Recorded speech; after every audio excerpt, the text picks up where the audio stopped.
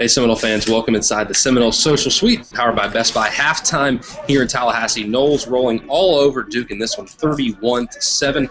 Tyler Hunter, a big punt return for a touchdown in the first quarter. James Wilder and Devontae Freeman both found the end zone in the second quarter for the Noles. Noles really running all over Duke in this one. They've dominated every single phase of the game. Duke did have a 90-yard drive at the end of the second quarter to put themselves on the scoreboard. 31-7 your score here at halftime. Noles will get the ball back to start the the second half here in Tallahassee. Third quarter about to get underway here in Tallahassee. Make sure you stay with us for all the complete coverage here on Seminoles.com. So inside the Seminole Social Suite, powered by Best Buy, I'm Scott Kotick for Seminoles.com.